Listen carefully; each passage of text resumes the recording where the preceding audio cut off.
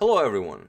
So far I've only shown you games that Bent Larsen lost, but here is a very interesting game he played against Efim Geller. It was played in 1960, it was the Nimzowitsch Memorial, and I couldn't really find any information about this tournament other than Bent Larsen and Efim Geller. I have no idea who else played in this tournament. If any of you can find some sort of a link to this tournament, feel free to share it in the comments. It's really a great game played by the Danish Grandmaster, and it's a very ferocious attack, so quite enjoyable. And the person he's playing against is the Soviet Grandmaster Efim Geller, who was not only a world-class Grandmaster but also a coach to Boris Spassky and later Anatoly Karpov, so quite a guy. Last game you've seen Bent Larsen play b3 against the Boris Spassky. In this game Larsen chooses the Hungarian opening, g3. We have d5, bishop to g2, and e5. Knight to f3, knight to c6 by Geller, even though e4 is perfectly fine for black. But he decides to go for knight to c6. Larsen castles, we have knight to f6, c4, d4, d3, bishop to d6, and knight to a3. Going for knight to c2, rook b1, and expanding on the queen side. And grabbing this knight with the bishop doesn't really give black anything. He loses the bishop pair, and white will simply get a free b file for his rook. So Geller castles, we have rook to b1, continuing with his plan. Rook to e8, now knight to c2. a5, preventing b4, but first Larsen plays b3. You don't want to play a move like a3 to prepare b4 because, well, a4 stops any hopes of b4 ever being played. So after a5, Larsen first plays b3, we have h6, now he plays a3, preparing b4, bishop to f5, and he pushes b4. A captures on b4, a captures on b4, and queen to d7. Preparing ideas like bishop to h3, exchanging this light square bishop, and then, well, probably attacking on the king side. b5, Geller goes for knight to d8, and already Larsen created this beautiful pawn chain here. We have e3, d captures on e3, knight captures on e3, attacking that bishop, and bishop to h7, keeping an eye on this d3 pawn. Bishop to b2.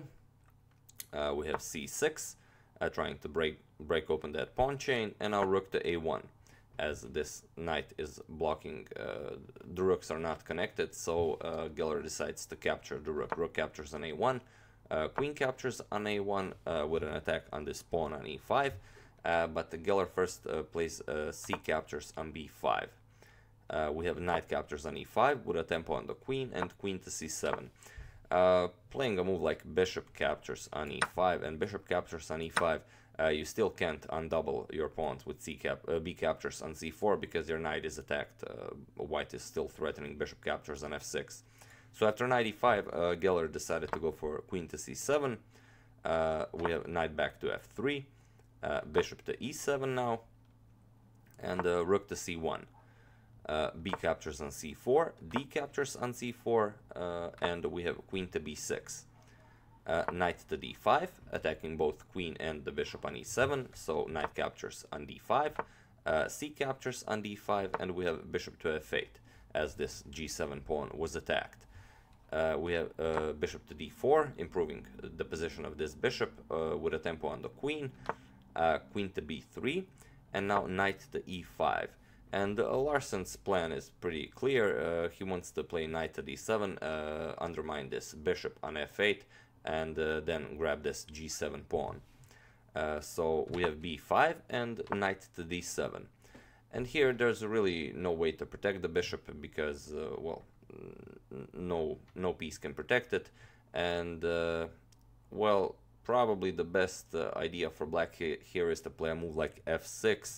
But after knight captures on f8 and king captures on f8, rook to c8, for example, this would be extremely passive for black to play. But it would be playable, better than what Geller went for. So after knight to d7, Geller tried bishop to e3, now gaining a tempo on this rook on c1, and he thought, well, after white deals with this threat of me grabbing the rook, I'll deal with g7 after that. But Larsen says, well, you can have the rook, and he plays bishop captures on g7.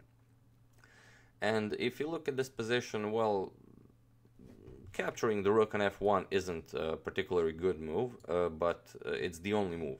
Any other move loses instantly to knight f6 check.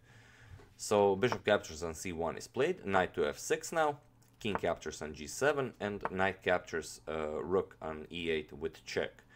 And well, you definitely don't want to go to g8, because then queen to g7 would be checkmate. And if you play a move like king to g6, well, this is also a very quick checkmate. For example, queen to g7 check, king to h5, now knight to f6, and this is checkmate. So after knight to e8 check, this is a double check from the knight and the queen. Only move is king to f8. Now Larsen plays queen to h8 with check. And okay, maybe bishop to g8 would be somewhat of a more resilient move, but king to e7 was played. We have d6 now with check. Knight is protecting pawn on d6, and well, if you play something like king to e6, you get queen to f6 with check, king to d7, now queen to e7 with check, king to c8, and queen to c7 checkmate. So after d6, Geller played king to d7. We have knight to f6 with check, king to c8. Wherever the black king goes, well, it's not a really good position for black. So Geller decides at least he's going to try and protect this knight on d8. But Larsen goes for bishop to h3 check, king to b7, and queen captures on d8. And well, there is no move left for Geller to play. He has one more check, queen to d1 check, king to g2, and well, this is completely resignable. But Geller tries one more last-minute trickery, and he plays bishop to d3. The idea of bishop to d3 is a pretty sneaky one. For example, if white were to blunder with a slow move like knight to d7, then Geller would have checkmate in two moves with bishop to f1 check. Queen is covering f3, king to g1, and bishop captures on h3 with checkmate. But Larsen didn't play a great attack like this to blunder in the last minute. So after bishop to d3, bishop to c8 check was played, king to a8, and now queen to a5 with check. And in this position, F and Geller resigned the game. Because what follows is king to b8, queen to c7 check, only move is king to a8, and now queen to b7 with checkmate. So there it is, the first win by the Danish Grandmaster on my channel. Sorry it took so long. I do hope you enjoyed it. Like I said, if you have any additional information on this 1960 Nimzowitsch memorial, feel free to share it in the comments.